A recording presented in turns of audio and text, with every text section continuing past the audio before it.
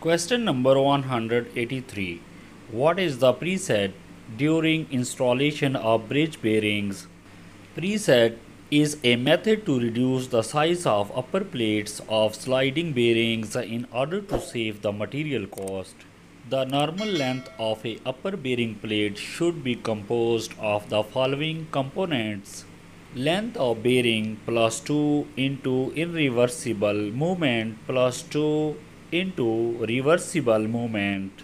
Initially, the bearing is placed at the midpoint of the upper bearing plate without considering the directional effect of irreversible movement.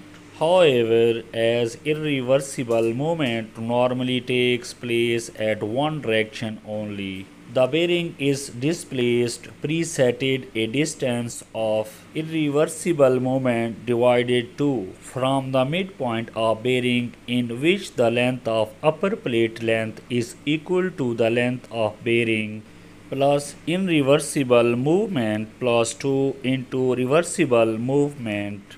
In this arrangement, the size of upper plate is minimized, in which irreversible movement takes place in one direction only, and there is no need to include the component of two irreversible movements in the upper plate.